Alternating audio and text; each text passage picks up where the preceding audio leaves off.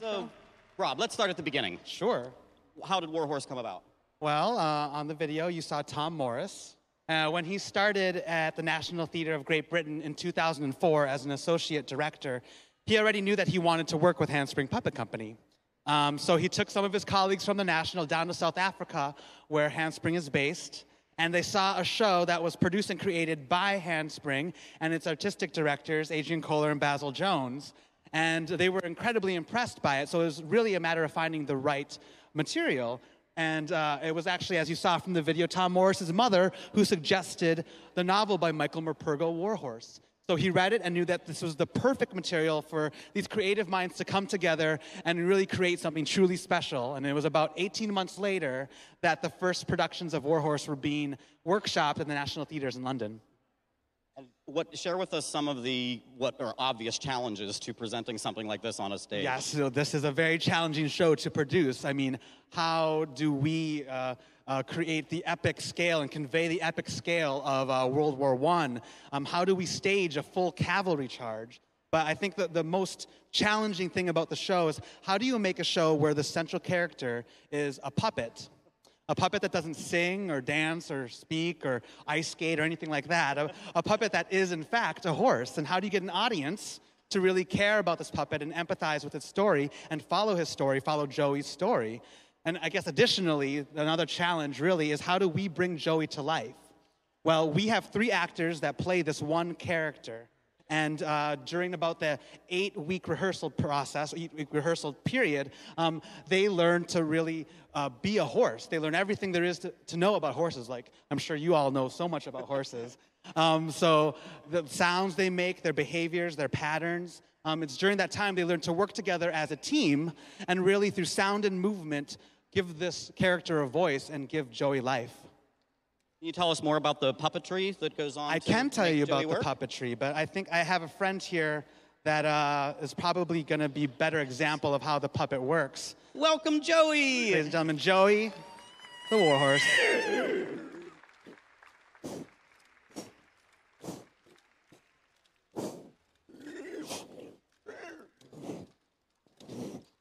He's going to get to know the space a little bit. He's walking the course. He's walking the course.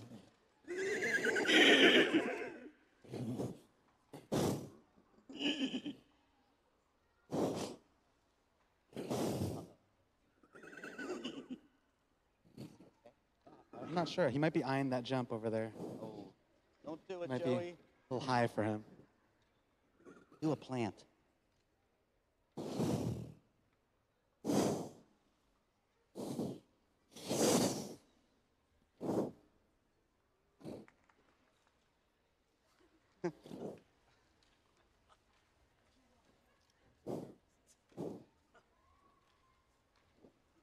I think he's sizing up the height there. You're tall enough, Joey.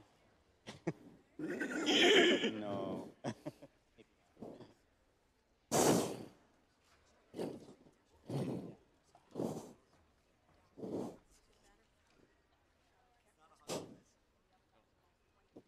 Maybe he's Did hungry. he eat? Maybe he's hungry. Did he have dinner? I think I have a sugar cube here. We'll pay for that, Fern. I'm sorry. Oh. Joey has a sweet tooth like a lot of horses do. So if you just want to stand right over here. I would have brought a Hershey's Kiss if you told me. And just hold your hand out. You can smell it. You can smell sugar a mile away. Come here, Joey. Come on, boy. Come on, get it.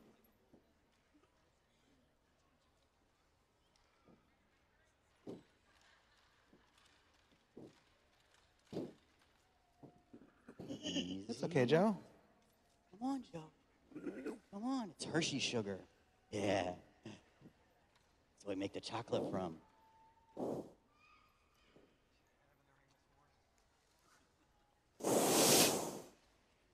Come on.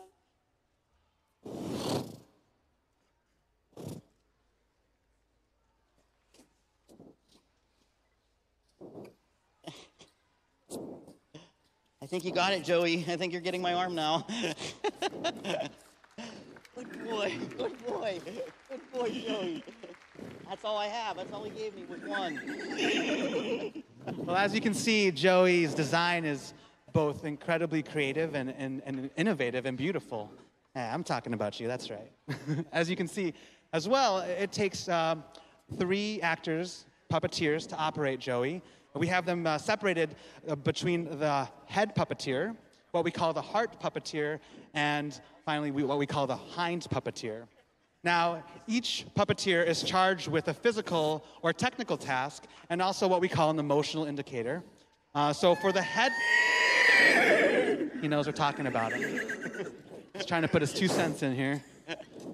So for the head puppeteer, their technical or physical task is all about where Joey's looking, or his sight line, eye line. By moving and manipulating the level and the positioning of the head puppeteer gives us an idea of what Joey's looking at, and by extension, what he may be thinking. The emotional indicator for the head puppeteer is all about the ears. And so the ears, they rotate just like a horse's do, 180 degrees, either together or separately, and their positioning, as you know, can indicate different emotional states in Joey. So if the ears are forward, they can be curious, something's alerted him, maybe he thinks there's more sugar, or maybe if they're back, if the ears are back, we get a sense of Joey being threatened or agitated. So let's calm him down. Calm down, boy. It's okay. It's all right. It's all right. All right. Good boy. There you go. Moving on to the heart puppeteer. Now, the heart puppeteer's technical or physical task is all about Joey's weight.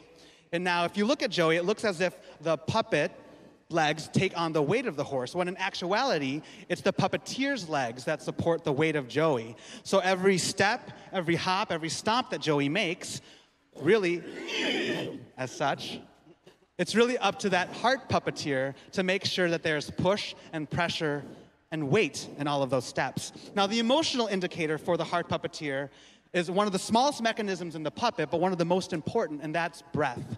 By changing his body position and by bending his knees slightly in a plie, we get the idea of breath in Joey, and by extension, that Joey is alive. And again, his emotional indicator, the different qualities of breath can indicate different emotional states that Joey is in. So if the breaths are short and high, again, there's something that he might be agitated by. And if they're low and slow and raggedy, we get the idea that Joey is exhausted, maybe after a long day of working in the fields. And last but not least, we have the hind puppeteer. Now, the hind puppeteer is in charge of the back legs and the tail. And the material of the tail and of the mane is this great material that we call, that's right, I'm talking about you. There's a great material that we call, that is Tyvek, that they use in construction. We were looking for the perfect material, and we found this really great fine foam substance, but it was highly flammable, and obviously we couldn't use that. No, we couldn't use a flammable material, no. So we used Tyvek, which is this construction material that has a great weight to it, has a great sound quality, and it looks great on stage as well. Now, the tail is the emotional indicator of the hind puppeteer, and its positioning can indicate different levels of tension in Joey and other things as well. So if the tail is high and raised, we get a sense of higher level of tension, and if it's low and maybe just casually swinging from side to side, we get a lower level of tension in Joey. That's right, shaking it out. Maybe he's ready to try that jump in a bit. We'll see. Now, the physical or technical task of the hind puppeteer is related to the heart puppeteer in terms of weight. We get a sense of the hind puppeteer's ability to put weight on the back legs because there's actually no weight going through this back leg. It's all through his legs, the puppeteer's legs. Also, the hind puppeteer is in charge of the proper gait or footfalls of the horse. As you can see, the heart puppeteer and the hind puppeteer, they are strapped inside the horse, and the heart puppeteer can't see behind him, but the hind puppeteer can. He can see where the feet have to fall in order for it to be correct. So we learned the footfalls on a count system. So let's put them on a treadmill here. So on a 4-count walk, you see it's up to the hind to make that correct looking. Or what we have in a 2-count trot.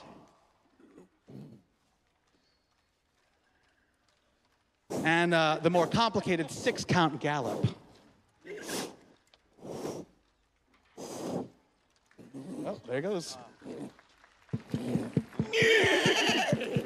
All right, Joe. All right, here we go. He's riled up. He had a lot of sugar today, a lot of Hershey's chocolate today. So let's see if we can't give him a little way up, boy, huh? Want to give him a little way up? Here we go. Way up, boy, way up.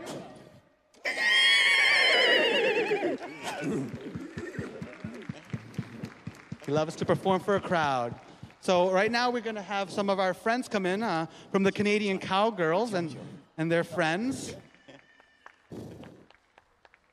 Joey, look. Look, Joey.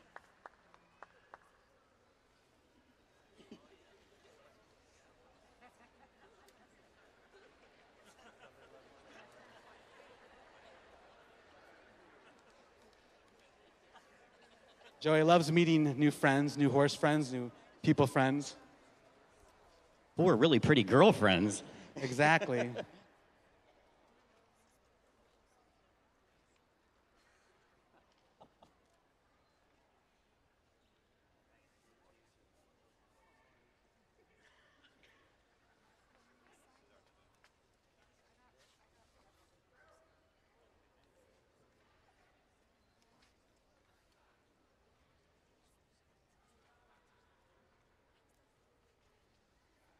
So, Rob, is Joey the only puppet in the play, or are there more? Joey is not the only puppet in the play. There's another full-size horse that we have named Topthorn. That's Joey's friend. And Topthorn is actually a little bigger than Joey. And that is also a puppet that's operated by 3 puppeteers. We have a whole bunch of bird puppets, crows and swallows. And we have a very sassy goose puppet that thinks the show is about her and should be called War Goose. We have soldier puppets. We have 2 workhorse puppets that are operated by 2 puppeteers each. And their names are Coco and Heina. And then we have 4 single-person operated horses, mustering horses, as we call them. And in our cast, we lovingly named them after the Kardashian sisters, Khloe, Kim, Kourtney, and there's another one as well. How much does Joey weigh, like, without the guys? Like, just every puppet is handmade in South Africa, so there's slight variations on their dimensions and their weight. But basically, Joey is about 100 to 120 pounds without a rider. In the show, Joey and Topthorn both take riders. So it's the 120 pounds plus what we have is 150 max. That's what we have for rider max weight. And that weight is split mainly between the heart and the hind puppeteer. So Joey's aluminum frame cage underneath, and that's covered with that bent cane or like bamboo, and it's hand bent. And then there's a mesh skin, and then that material that I talked about earlier, the Tyvek, and that makes up the mane and the tail. And then we have leather ears and leather bindings as well. And then also these incredibly beautiful blown glass eyes, which are one of the hardest things to make for the puppet. They go through, I think it's like 1 out of 10 actually get used because they have to have that special depth in them that you can only really get in the depth of a horse's eye. The light plays off of the eyes. Indeed, really yes. Well. Awesome. What about the visual is so stunning, but what about the sounds that he makes? Well, all the sounds that you hear are, everyone thinks that sometimes that they're recorded sounds, but they're not. All the sounds that you hear are actually generated by the puppeteers themselves. So the puppeteers are mic'd inside the puppet, and they make those sounds themselves. And the actual capacity for a horse's lungs is about 3 times, I'm sure you all know this, 3 times 3 men, basically 3 grown men. And so we have 3 men that are actually able to make these sounds, and it's nice that these sounds get to be layered, and one person can start a sound and another person can continue that sound, and you get a really nice depth of sound when the 3 men are able to make them together. Awesome. Absolutely awesome. Are we going to be able to separate these? I think we're going to have to go and Ladies and gentlemen, I want to thank you all for coming out tonight and sharing this wonderful experience with us. Thank you to the Pennsylvania National Horse Show for having us. Thank you to the Canadian Cowgirls for giving Joey 5 new girlfriends. Have a wonderful evening, everybody. Thank you very much. Thank you. Enjoy.